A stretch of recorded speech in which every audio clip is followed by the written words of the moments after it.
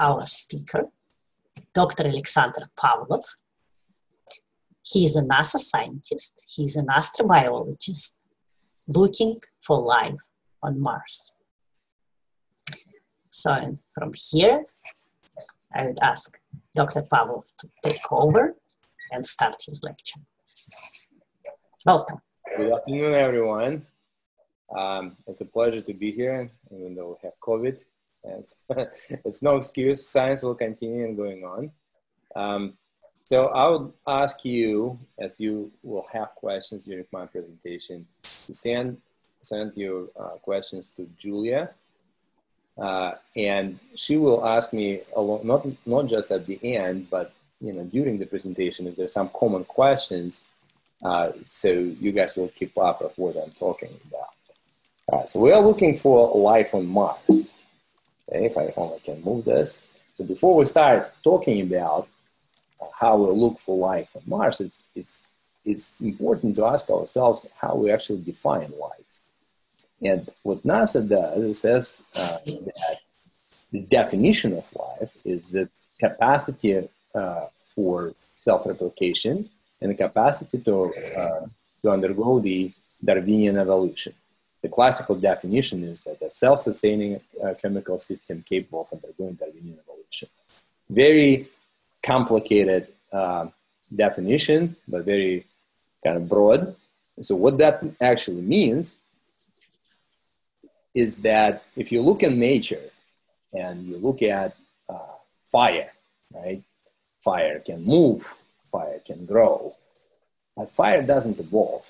So if you have a fire tomorrow, it will still burn at the same temperature if you put the same wood in the same conditions. And our ancestors, millions of years ago, in the Stone Age, will have the same fire as we have it right now. It grows,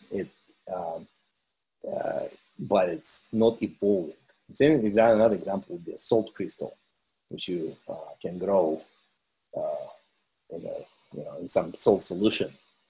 You see how it looks, it has particular shape, cubic shape in this case, right? So if you take salt crystals from ancient rocks from billions of years ago, it's again going to be the same salt crystal. It's not going to be more complicated, more weird shapes. It's not evolving. So with life, what we think about with NASA's, how life is defined is, it's not only growing, it's not only replicating itself like salt crystals, right? But it's also evolving. It was used to be very small microorganisms, and now we have complex ones. So that's how NASA defines life.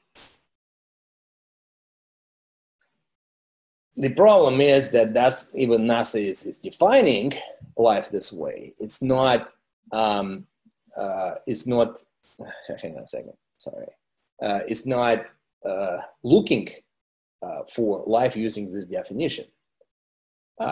Because we simply, if we go to different planets, if we go to Mars, or if we go to Europa, or if we go to Titan, we simply don't have enough time or funding just to wait for something to evolve, for something to grow.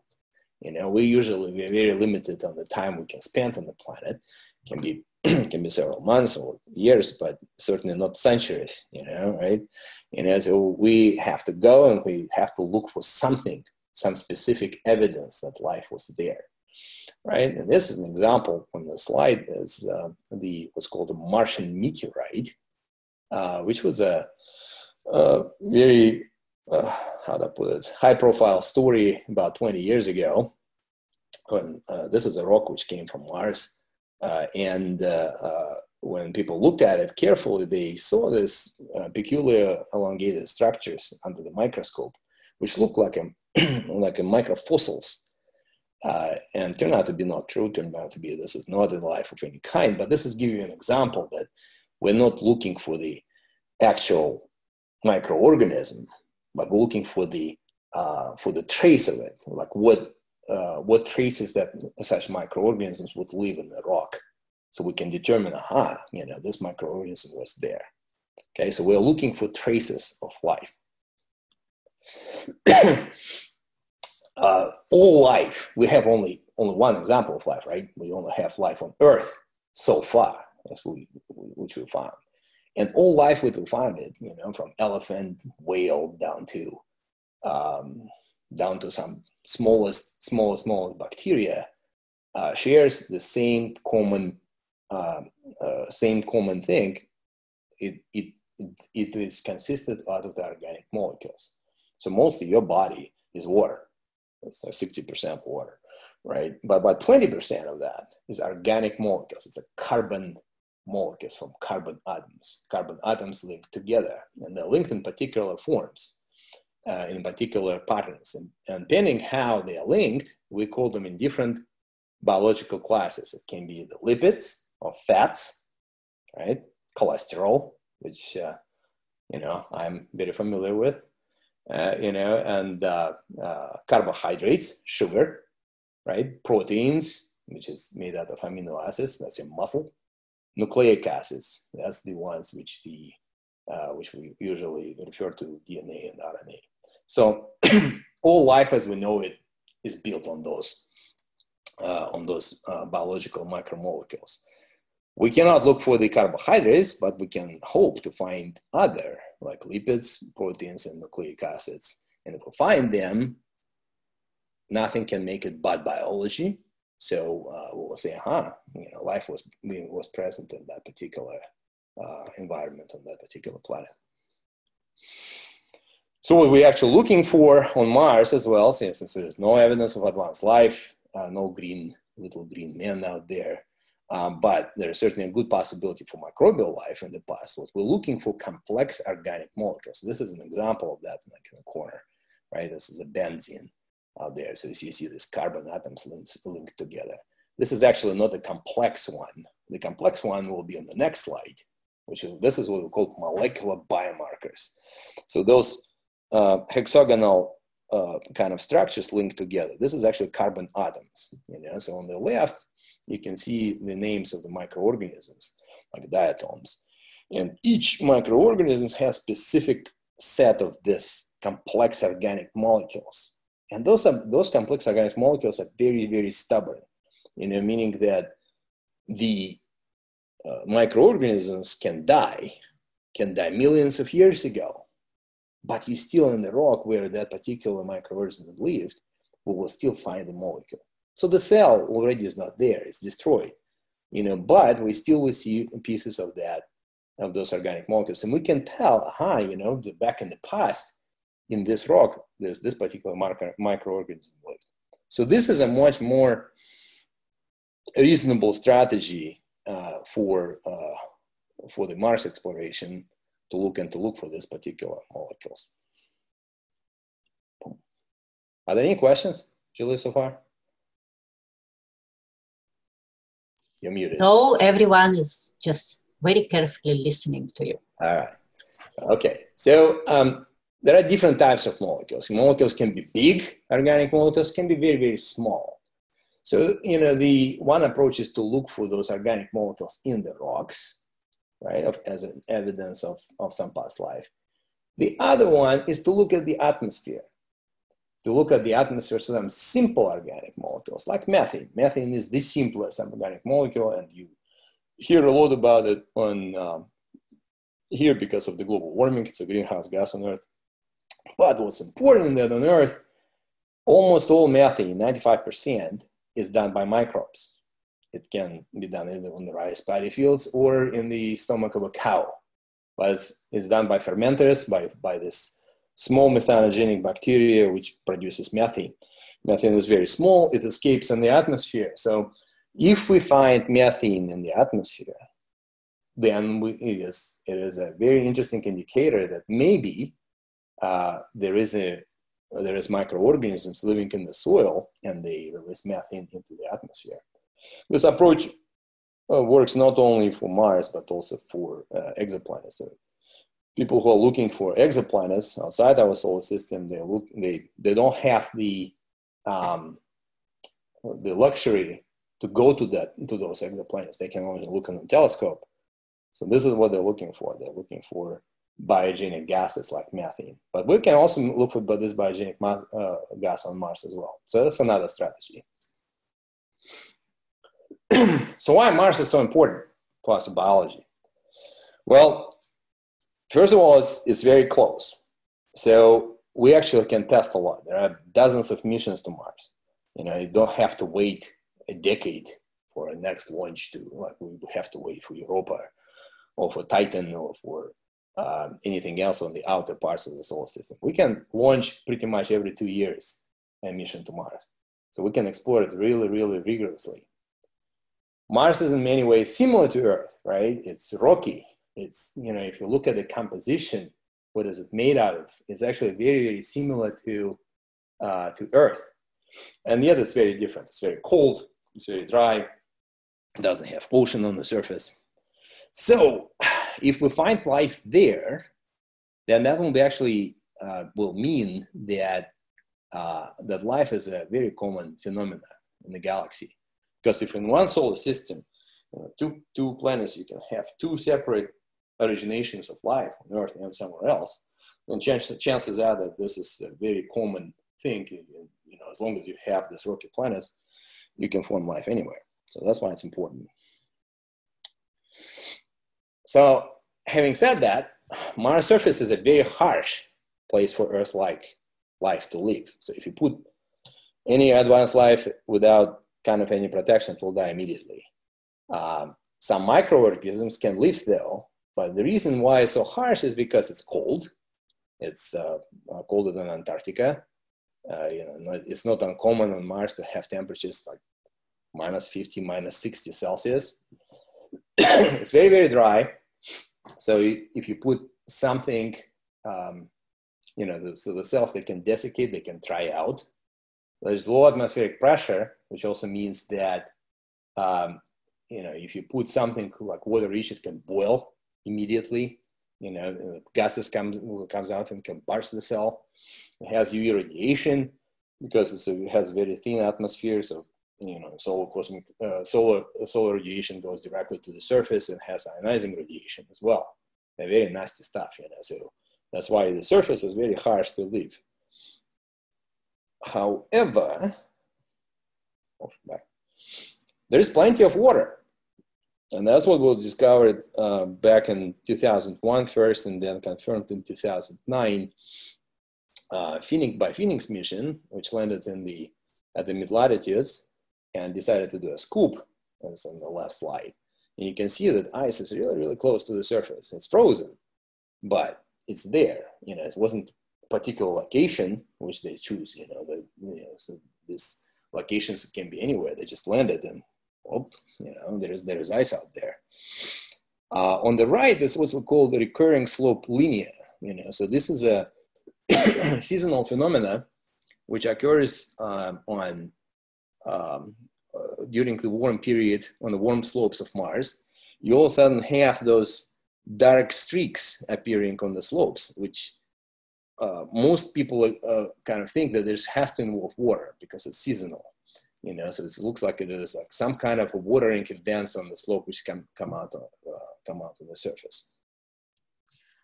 Dr. Pavlov, we got some questions if you want to address some of them. Go ahead. So I can read several of them to you, and you decide which one you want to answer in what order. Yeah. Does water have to mean there is life? Is it possible to test the ice for microorganisms? Mm-hmm. Which Earth microorganisms can survive on Mars right now? Okay. So water is a prerequisite of life, right? Without water, Earth-like life would not survive. So the fact that Mars has water in the frozen form or periodical liquid form, or had liquid water in the past, certainly enhances chances that there would be or have been active biosphere on Mars. So that's certainly true. But this also doesn't mean it has to be, right? Because if it's without water, you can't have life as we know it. With water, maybe not. Because besides water, you also need to have nutrients. You need to have specific constraints on, on the pressure, on the radiation exposure, etc. So this is the point of exploration. That's why there are certain proposals to go to the polar regions of Mars and drill the ice.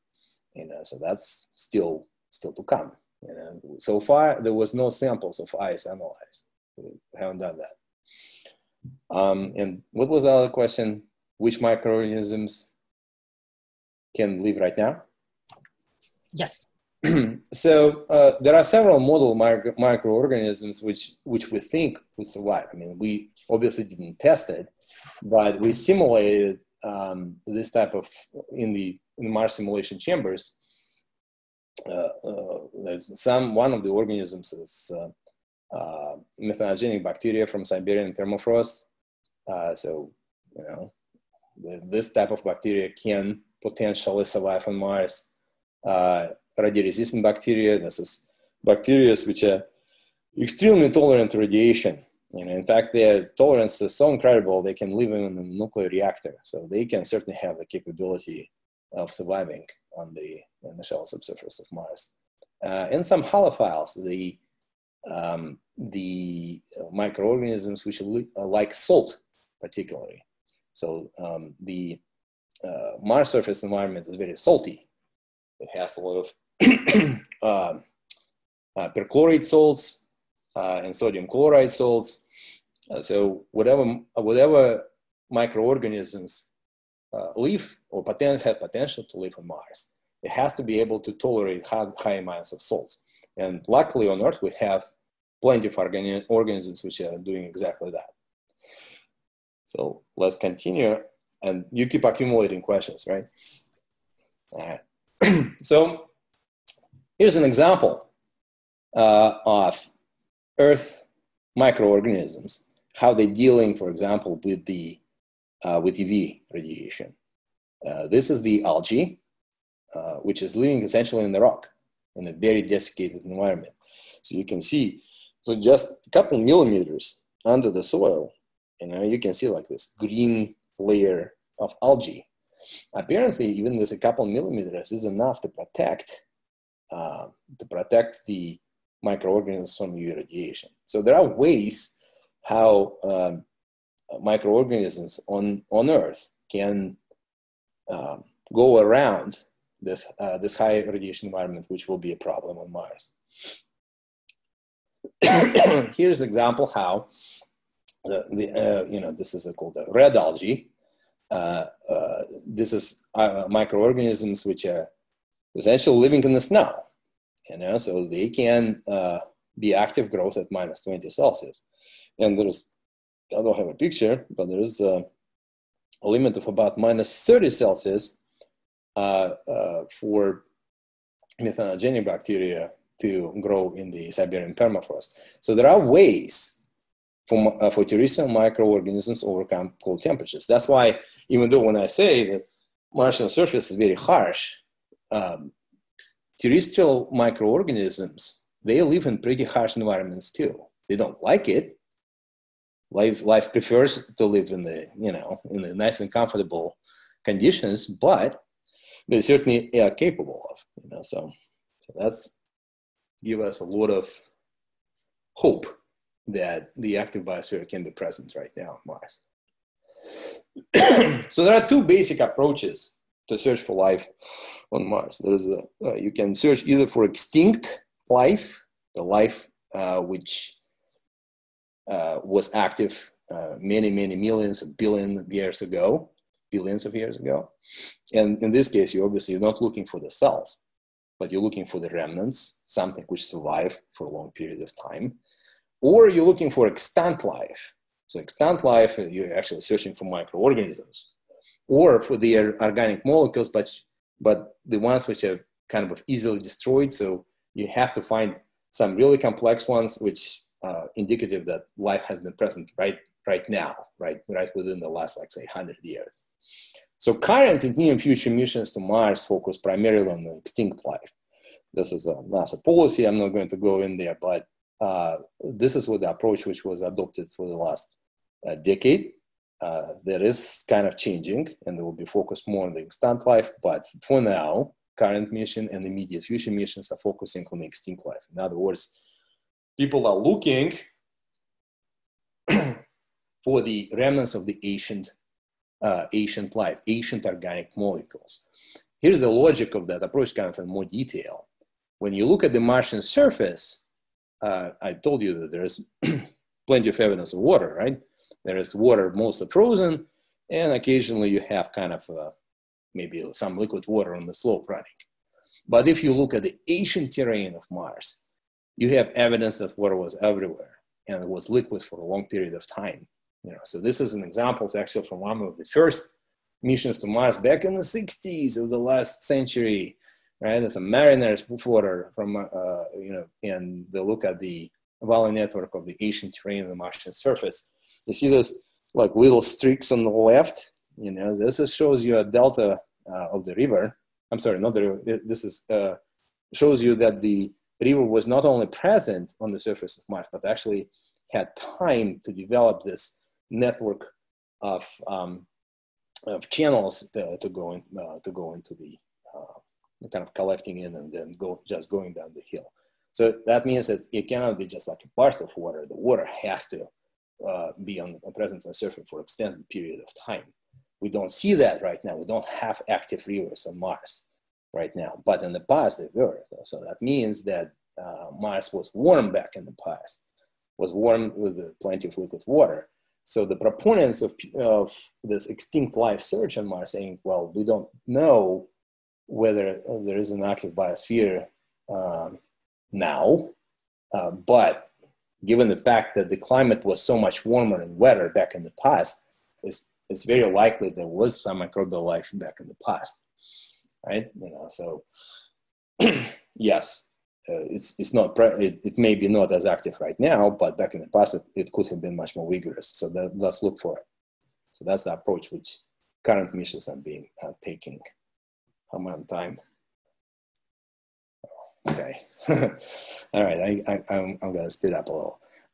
So here is the current Mars missions relevant to the search of life. Right. I'm a part of the Mars Science Laboratory, which is just in short MSL. This is a rover, and that's shown right here in the middle, right? It was on the surface of Mars already 8 years, which is amazing because the nominal operation was supposed to be 1 year only. It's 8 times extended. There is also ExoMars. So this is actually a European mission, and NASA is a part of this, and Russia is a part of it. This is a combination of two. There is a rover and there is an orbiter right here. It's called terrestrial TGO, which is called Trace Gas Observatory. So TGO is active right now. So it's looking for the gases like methane in the atmosphere of Mars. So this was active since 2016. ExoMars was supposed to launch in 2020. Actually, it was supposed to launch first in 2018, but now it's postponed all the way down to 2022. Mars 2020, the Perseverance rover, was just launched like last week on Thursday, and it's on its way to Mars. So all current and currently planned missions look for organic molecules as the primary evidence of life on Mars. Okay. Dr. Pavlov, just a second. We have a couple of questions. Mm-hmm. And are there better possibilities of finding life on some parts of Mars rather than others? Very good question. And again, it goes back into the strategy of what you're looking for, right? So if you're looking for extinct life, you deliberately land in the area where you know that this area is ancient. So you're not going to look for something, in the ice, which is relatively recent, right? If you want to look for something which was alive billions of years ago, instead you will find the ancient surface, which was fully cratered, and from the geological standpoint, we know that it was around for at least billions of years, right? If you're looking for extant life, then you will be looking at in the areas where you have water right now, and maybe not as cold, or at least periodically warms up, you know, because microorganisms don't need to be in a good conditions all the time. They like it, but in order for them to survive and to replicate, all you need to do is to have like a couple months of the warm temperature. So there are such areas. There are such areas in the mid-latitude where you have shallow ice, and you have during the summer months, you know, temperature can go above freezing. So this will be one. There will be areas to look for. Another one is this recurring slope linear, so the warm slopes. This, unfortunately, hard to reach because those slopes, you know, have problems, you know, when you're landing, you know, how you're going to climb there. So it's always like, you know, when you're arguing, you know, you want to land at this location versus that location, you have to factor in risk and benefit, right? So you identify your strategy. If you're looking for extinct life, you're not going to where ice is, right? If you want to extend life, you want to go where ice is, you know, so that's a long answer to the question. There is another question. Have we had the chance to actually examine a piece of ice from Mars for either extinct or extant life traces? No, this is a future. This is for you guys. Well, hopefully before you. I hope to live through this, you know. But there is certain proposals to go and to drill into ice in the polar regions, but not for the next probably. I would say not for the next 10 years. So because you know, so the current plan for NASA's plan is the priority is to return sample back to Earth, and they are going to be returning this piece of ancient Mars. There might be a small mission planning, you know, to go to the polar region before that, but that's still remains to be seen. So that's about how much I can tell. You know, so here's the just to give an idea that, you know, whatever we have right now, those great rovers, this was not a straight path, right? You know, so there was an evolution here. This just shows you how the complexity of the rovers increase. You know, like you have what you have in 1996, and then you have Spirit and Opportunity rovers, which were fascinating. Fascinating rovers which worked for decades, more than a decade, on the Martian surface, but they had solar batteries. So Curiosity, which is part of the MSL, which is on the right, was the first rover with nuclear power source. Can operate day and night if it wanted to, and it's certainly much heavier. So this is like a comparison between the previous rover and the current one, which is operational. The one Mars 2020 is actually very similar to Curiosity in size. So there is not much increase in terms of total weight comparing to what's operating right now. But there is a huge change between Mars exploration rovers and Curiosity. So this is kind of like Curiosity is the size of a Mini Cooper essentially. Okay, so this is what the primary tool looks like and what it can do. It has, besides, you know, the primary focus for this talk is obviously looking for life, but that's not the only thing which Curiosity does. Curiosity also has sensors to monitor water. It has, it's looking for mineralogy. It looks for, you know, for weather on Mars in this particular location. So it has a lot into it. You know, so this kind of shows you more of the scientific payload. Perhaps one of the most interesting, well, I won't say most interesting, but the biggest upgrades of Curiosity is the ability to drill. So on the right, it shows you this robotic arm with a drill on it. You know, so this is a big deal. You know, so if you look at the drill holes, which Curiosity did in these ancient rocks, you can immediately see why. If you look at the rock itself, it's kind of rusty. It's kind of sometimes reddish color, sometimes kind of brownish color. But as soon as you drill in, just a couple centimeters below, you see that material changes, even visually changes, it becomes gray. In some cases not. But what it tells you that whatever we see from the orbit or in the telescope on the surface of Mars is not what Mars is. If it takes only a centimeter or so, you go below the surface, and it's completely different chemical composition, that tells you we have to be very careful when we evaluating something about the Mars when we're just looking straight at the surface. That happens for good reason, is because, as I pointed earlier, the surface of Mars is really a harsh place. It's full of radiation.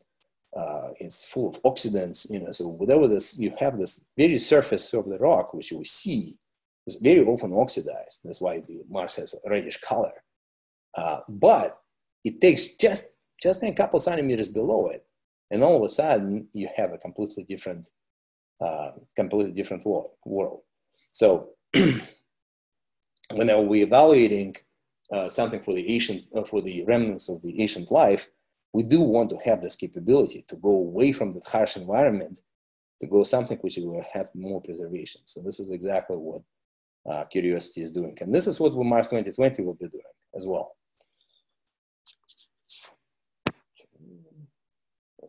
Can go back. Here we go. So actually, the instrument which is analyzing organics is this: sample analysis of Mars, SAM, right here. Okay, kind of in the belly.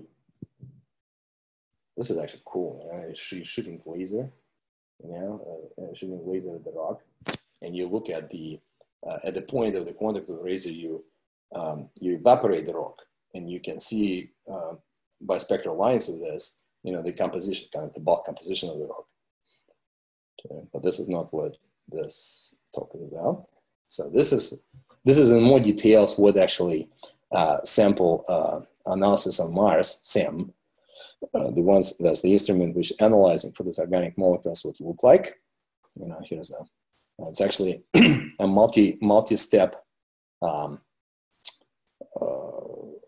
It has several instruments in it within this. This is kind of the general view. It has gas chromatograph, tunable laser spectrometer, and quadrupole mass spectrometer all inside that nice little box. So what's the principle of work? How does it analyze it?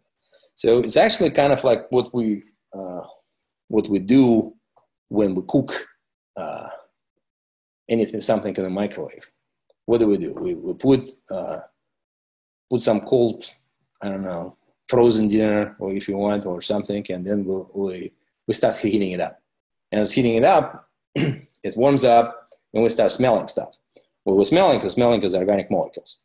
So that's the same principle as SAM is doing as well. It drills, SAM is not drills, but this robotic arms drills, and transfer powder into those little cups in the SAM manipulation system, right? In those cups, and then those cups, one individual cup, goes into I couldn't show it here, but it goes into the oven, and you heat it to specific temperatures, actually cooking it. And what organic molecules are going to go out of that soil, and then we can detect them with this instrument. Okay. So it's actually, I just will mention it, but the advantage of SAM was also that it has what's called derivatization chemistry. So problem with the cooking is that when you start cooking, and you start heating up that soil, that ancient soil, that some organic molecules are going to break. They are stable, but they're not that stable, right? Because you're heating them to 600 degrees Celsius, right? Up to, you actually can go even further than that, but typically it's 400, 600 degrees. So some of them are going to break, and you lose information what was originally in the rock. So what sample analysis of Mars is doing, what SAM is doing, is it has actually a special chemical with it, which is called a derivatization agent, which you spray onto the soil. And if you do it, it will react with organic molecules and make them much more easier to get off. So it's like detergent, I guess. That's probably the analog for that. So by itself, organic molecules are stuck in the soil, and you'll have to heat it a lot, and they will break. But if you pre-treat it with this chemical, then it will come out much easier at a much lower temperature, and we can still see it essentially intact. So that's the idea. Okay. So what we found so far? We got a couple of questions here too. Go ahead. So first of all, why is the chemical composition matter when we search for life? Okay. All right. So the chemical composition matters. Oops, I didn't go wrong. So I guess we are right here, right? The chemical composition of the rock, or yes. Yeah, I think this one. You know, so chemical composition matters because, again, since our only analog for the planet with life is Earth, we'll look what we'll find in ancient rocks on Earth, right? Like where is most of the organic molecules are being stored. If you look at the ancient minerals, some minerals have a tendency to accumulate more than the others, right? Like phyllosilicates, for example, they can have much more organic content than some basaltic rock. So it doesn't matter if you see some volcanic rock, like basalts, or granite, it's highly unlikely there will be any kind of bug in there or a piece of any organic matter. But if you have sedimentary rocks, something which is deposited in some ancient lake, right? Then chances are that organic matter, some organic molecules can get into it. So by doing preliminary understanding, with this laser, shooting around and seeing, well, what kind of composition of this minerals is, what kind of minerals is in the first place. Maybe we don't need to spend resources to detect for organics there. We'll save it for better one, which in our view can accumulate more organic based on terrestrial analogs. Any more? Thank you. Another one, is it true that you have to control the rover at 120,000 ping to 1,360,000 ping? I don't know the answer to this question, to be so honest. Whether they have a server on Mars. Yeah, so I do not know the exact numbers, and we can look it up if need be. But the way how a rover is being operated, it's not in real time, right? So I can tell you a few things how that's being done. It would be ideal if there will be an astronaut really on the orbit or there and directing it, directing for analysis right away, right on the spot. But that's not the case. Usually what happens is, well, not usually, but the standard procedure is that, the rover stays in place and takes pictures around. And the absolute worst case scenario is if the rover is going to get stuck. Why do we want rovers in the first place? We want rovers because of mobility, right? If you just have a lander on Mars, you can only sample things around you. And Mars is a very diverse place, right? So it might be very interesting. Some microfossils maybe 10 meters away from you, and you will never be able to detect it. So rover, the very first thing is mobility. It actually can drive to a particular location. But the very first concern is safety. So whenever you take plenty of pictures and you identify what is the safest route to a particular location where you're going to sample. So this is done days before the actual movement will occur. And then you send this information to the rover, and it drives very, very slowly, sometimes several meters at the most. So just to give an idea, it's how slow it is. I mean, during this 8 years, the total number of it just traveled maybe like 13 or 14 miles total. So it moves very, very slowly. I do not know exactly what you were asking in terms of number of, but this is not a real-time information exchange. This is what I'm getting at. You have to make your case that, hey, this particular rock or stone, whatever that is very interesting. This is what scientific benefits are if we go and look at it. And this is what risk assessment is. And if your theory is sound compared to the others, and it's within the is good in terms of resources usage, then this is how that goes. It's a strong debate. How does rover, where that will go? You have to prove your case that you want to study this particular astronaut than the other one. So. And one more question about chemistry and chemical analysis. Why do organic molecules break by heat? Well, any molecules itself, it has a bond strength. So when carbon links out with carbon molecule, it's not absolute, right? Any chemical bond has a threshold after which it will break off. Now, what we're looking at here is with the biomolecules. If I'll go back right here, you see that?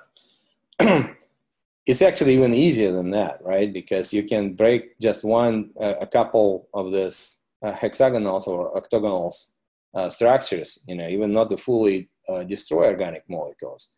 But if you break enough of this, you will not be able to say where this organic molecule comes from, okay? So when you're heating it up, the atoms in the molecule, they start to move hotter and hotter, and eventually they can break the bond. And the more complex organic molecules, the easier it is to find somewhere where the bond is weaker than in the others, and then you'll break it and you'll lose information what this original molecule was first. So the least you heat the sample, the better for the preservation of the original molecule. The problem is if you don't provide enough heat, nothing will come out. So this is a very kind of a tender balance between your complexity of your signal versus how much you can get out. You will need to have something to analyze what's in it, but you don't want to heat it too much, so every single or a significant amount of bonds will destroy it and you wouldn't recognize what the molecule was. Okay? All right, where were we?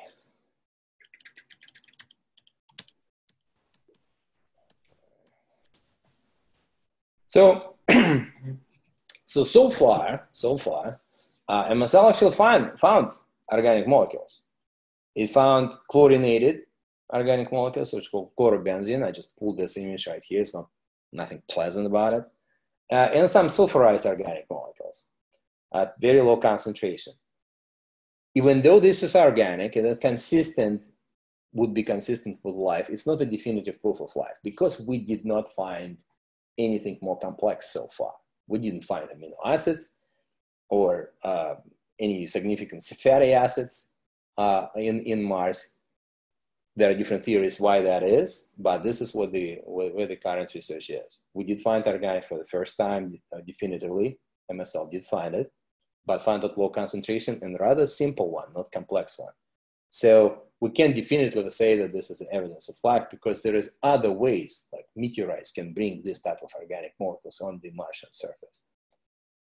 This is the price you pay when you're going to look for extinct life, right? You don't look for the actual microorganism in this case. You're looking for the trace of that ancient life, right? So we found something, but we can't say that this is a proof of life. With methane, we found also something interesting. We found the methane variability in this Gale crater. And this is an unresolved mystery. We are still working, trying to understand why is it varying. Why is it varying only near the surface? It looks like it's seasonal. Methane increases and decreases right near the surface because in the rest of the atmosphere up high, it's not seen. It may be indicative that microorganisms are actually operating and releasing some methane to the atmosphere, but it's still work in progress. So this is it, and I'll finish here and I'll take questions. Send questions to Julia and she'll read it to everybody. Yes. All right. So a question is, we found some amino acids on asteroids, but not on Mars. What could be the reason? Right. So again, amino acids by themselves is not evidence of life, right? You know, the evidence of life would be if you found not only amino acids, but amino acids in, you know, with specific types of amino acids, like all life on Earth using specific types of amino acids, and in asteroids and meteorites, amino acids are, you know, they're not preferentially linked to the bioamino acids which we see on Earth. So with amino acid analysis, I mean, discovery of any amino acids would be great, but to have it definitively say that this amino acid means life, you will see that all of a sudden you'll have specific type of amino acids over and over and over again. Then it would be a question, well, if it's a meteorite, then why we don't see others? So then it will be, you know, so if you see preferentially particular amino acid, then that's indicative, you know, of life, particular set of amino acids. But just discovering amino acids in the first place, that would be a huge first step. Milena asks, how does the drill, when the drill makes the hole, how does the dust actually get into the sample manipulation system? Well, it's kind of, it sucks in with the reverse, you drill in, and then with the reverse movement of the drill, it actually puts the material inside and sucks it in. And then, well, you know, so there are several analyses right away, you know, because it doesn't go right away into SAM. First, you look at the mineral composition of the soil. That's the first analysis, and only after that you put it into the oven, into the sample holders for the oven and for the SAM. But yes, it's a zhink, and then reverse, and it comes in. Zoe asks, how do we know that life even does leave traces and doesn't dissolve or disappear in some other way? Okay, so yeah, I mean, that's a good question. Again, our only analog, the only example of life is Earth, you know, and on Earth we know that there are traces of life in the ancient rocks, in the Archean rocks, which are 3.6 billion years ago. So despite the fact that Earth has this weather cycle and tectonics and all this stuff which can destroy those traces, it's still there. We still can go, we can drill in the ancient rocks in Australia, in Canada, in South Africa, you know, and we can date them with different potassium argon methods and other methods, you know, which include just the radioactive nuclides. So we know how old those rocks are. And then you look for organic matter and you look for essentially those biomarkers. And you see biomarkers which are 2.7 billion years ago, right? So the logic here is, if we go to the ancient outcrop on Mars, and if Mars was dry and cold for a long period of time, it's actually will be even better preserved. So if Mars was cold and was warm and wet back in the past, as we see by all these river channels, and other deposits, you know, which Curiosity also found, the conglomerate deposits, and life was present there, chances are, good chances are that we will be able to see those traces of these organic molecules even from billions of years ago. So that's the logic. Thank you. Another question from Queen. Do we plan to send a rover to one of the Martian poles, north or south, to search for extant life in the polar ice? Not currently. So the currently proposals which I'm aware of, and I'm not going to details, is that this is just people proposing landers, meaning not a rovers, but just a lander to drill into the ice. But nothing funded so far. You know, so far we have currently Curiosity, which is MSL mission, which was there for a long time. Hopefully will be for another couple of years, I hope. Then there is Mars 2020, which will become operational soon, like in maybe what, 7 months, 8 months, if everything will be fine. There will be ExoMars in 2022. So that one is interesting because it's actually, this is the first one which actually can drill down to 1.5 meters, which turned out to be maybe very, very, very important because both MSL and Mars 2020 drills only 5 centimeters. And problem with that is that even though, as I showed, that the color of the rock changes, but the surface of Mars is also bombarded by this really, really nasty stuff, and really this is a cosmic rays, which are penetrating deeper into meters in. So some concern is that some of the organic molecules can be broken up by that. This is part of my research actually. But ExoMars is going to go below that level at 1.5 meters, and we'll have a chance to look at that pristine material. So that will be a very interesting mission. So we'll see. Hopefully, that will be successful in landing. But no, towards the ice, nothing is funded so far. No? We should fund it. Yeah, we should. We should persuade some people to do it. Well, yeah, future taxpayers. Go for it. So, 2 questions here. Was Mars created mostly the same way as Earth? And another one is about the color of the sky. There is some discussion in chat whether the sky is black as on the moon or whether it actually has some color. Well, the sky, if you're on the surface of Mars, is also going to be bluish.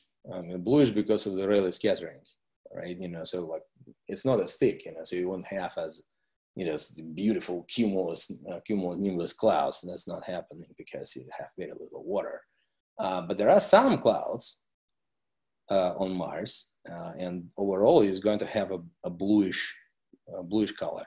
Yeah, that's the answer. So. And in regard to Mars being created about the same way as Earth? Mars being what? I'm sorry. Was Mars created mostly the same way as Earth? Yes. Yes. So these are the inner terrestrial planets, what we call them. This is Mars and Venus, our sister planets. So their composition is very, very similar in terms of like overall abundance. Here's how much silica, how much oxygen, how much iron you have. So obviously there are differences because Mars is smaller and doesn't have active tectonics. So no plate motion right now as on Earth because no active hydrosphere, no oceans. But if you just look at the basaltic rocks, they're very, very similar. Very, very similar. So the idea is that they were formed from the same type of asteroidal material. All 3 planets, Venus, Earth, and Mars. Yes, and about at the same time, about like 4.6 billion years ago. Does Mars have a molten iron core, the same as Earth does? Yeah. Well, this is part of research to what degree the core is fractionated. So why the core is usually is iron comparing to in those planets is because you had what's called differentiation, right? You have a uniform material from the asteroid, and then what happens is over time, as it's molten, the heavy material like iron and nickel is just migrating towards the center and forming the core. It's called iron core. The bigger the planet, the more of this fractionation occurs. So yes, people were claiming that there is the iron core on Mars. Just not as much as on Earth, just because of the size of the planet is smaller. Does Martian atmosphere have different levels? Yes, it has. It has the troposphere, just like we do. It has the stratosphere. It's much thinner. So if you think about it, if you look at the column mass of gas, if you have like a 1 centimeter, so above us is about 1 kilogram of mass. so 2 pounds, right? On on Mars, it's about 16 grams. So the atmosphere is much, much, much thinner than ours. But yes, it still has the troposphere, where you have, some amount of weather, if you wish, some, the dust devils and occasionally even snow. And then you have a stratosphere, which is a relatively stable, stable layer, just like on Earth. Can a rocky planet have a molten core that is not made out of iron? Molten core, which is not made out of iron.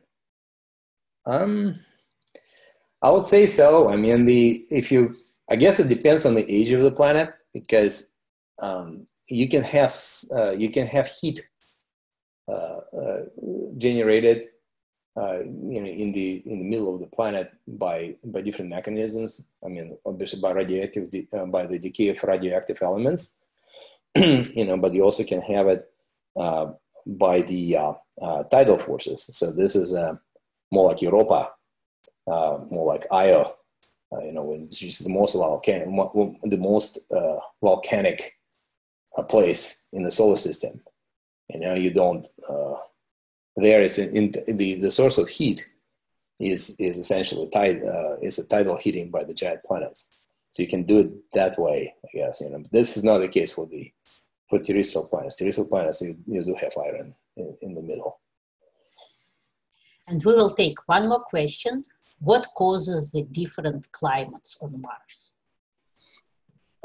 Can I have one counter question? Is that for the present day or for the past? I don't know. Present. All right, I'll answer this. One of the mysteries of Mars is exactly what we were talking about, that the ancient climate was so much warmer and wetter than it is today. Right now, climate models, if you go back in past, they have troubles explaining that. So the favorite hypothesis was that the amount of greenhouse gases on ancient Mars was much, much higher than it is today. But the problem is, no matter how much they put carbon dioxide in there, there's still not enough to bring the temperature above the freezing point. Part of the problem was that back in the past, the sun itself was dimmer. Since Mars is further away and it's cold now, and the sun on top of it was dimmer than it is today, it's really, really hard to explain why the ancient Mars, when you had less sun to begin with, was actually warmer than it is today. This is ongoing. This is a mystery. It's still a point of debate. And the leading hypotheses are that there were several different types of greenhouse gases in the Martian atmosphere. Some want to say this was nitrogen oxides, some actually invoking methane, which provide additional warming and kept the surface warmer than it is today, and therefore allowed liquid water on the surface. Climate today is mostly what we see is a seasonal freezing of CO2, of carbon dioxide in the poles. So as Mars goes around the sun, just like what we have, winter and summer seasons, on Mars, the difference is that the main gas of the atmosphere, carbon dioxide, freezes out. So on Earth, water freezes out, but this is not the main gas. We have nitrogen and oxygen, right? So whatever here, when you go to Antarctica, you still have roughly the same amount of air. Not the same thing on Mars. On Mars, if you have winter, you can have 1/3 of the pressure drop of the total atmospheric mass, because it will freeze out in the polar region, and then it comes out. So that's what dictates the weather on Mars. All right. We have a couple of more questions related to climate. Will you take them? Or okay. All right. You're on time. Okay, go ahead. A couple more. I'll take. Just two more. One is, has an asteroid ever hit Mars and caused change in climate? And what happened to the greenhouse gases? Why have they disappeared?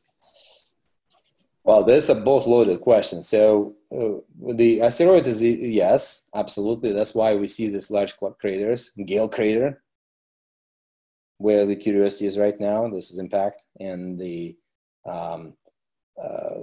if you look at the terrain in general, there's plenty of, if you look particularly, you look in the southern hemisphere, it's, there are tons of craters which are going back, and this is all the impact craters. In fact, the crater count is usually used by people who are looking carefully at the surface of Mars to detect how old is that particular surface is. The idea is that the more craters you have, the older the surface is. Yes, there was certainly papers which were suggesting that if you hit Mars with a good size asteroid, then you can release enough of the volatiles into the atmosphere to temporarily increase the temperature. That was the case, So I haven't read those papers recently, so I don't know if this idea just died or just people don't believe that anymore. But that was certainly like about 15 years that was when people were proposing that. And the other one was about the greenhouse gases. So the greenhouse gases, some are easy to explain, some are not. The idea that you had more carbon dioxide than it is today, comes because you have active volcanoes. And right now we don't. I mean, there's huge volcanoes on Mars, right? Olympus Mons, but they're not active. You might have some seepage from CO2, but from the interior, but you don't see it. It's not like what on Earth where you have constantly have eruptions. So because Mars is colder, you don't have that source of CO2 coming out. The other ones are more kind of speculative to explain. Right? Some people were claiming that the atmosphere was more hydrogen rich back in the past, and hydrogen just simply escaped. Again, Mars, small planet, that couldn't keep it. Maybe not. There's no measurement which was put forward for that hypothesis. Some people were saying also about invoking the nitrogen oxides as an additional greenhouse gas that requires a very active sun. So it's still, again, it's a mystery. People do not agree how to keep ancient Mars warm, but it was warm, obviously. So this is one of the active planetary mysteries, how to keep it. So as imperfect as that is, right now, the increased greenhouse is the leading hypothesis for that. Thank you so much. That was absolutely great. All right. And you have this gift of, showing the big picture on the right level, which is nice and clear and all connected. So we really enjoyed it. Yeah, well, Mars is, just don't get this impression that we know everything. This is, the more we learn about Mars, the more mysteries are just like in the face. Like even the picture which is right now on the screen, this variability, nobody can explain it. We measure it, but we can't explain it. We have something to study, yes? Yeah, so yes. we have more interesting things to explore. Absolutely. All right. Okay. Thank you, guys. Thank you so much. All right. Bye-bye. Thanks. Goodbye. All right.